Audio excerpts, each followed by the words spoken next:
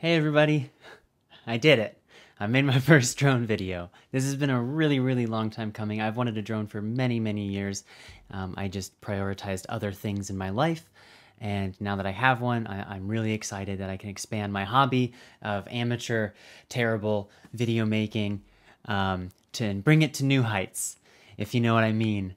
Yeah, and I made a couple mistakes while doing this, as you can tell. I used a couple different color grades, playing around. Some of them looked much better than others. The dark footage at the end, I was actually using an ND filter that I used at the very beginning, and it was bright outside. It just was too dark, so I kind of had to make it look like the sun was setting.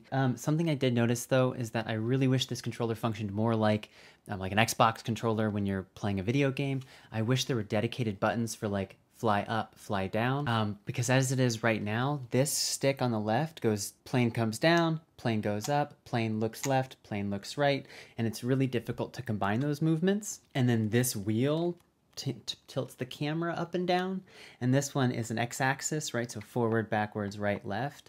Whereas on like a video game controller, that works really well. Flying planes for a long time.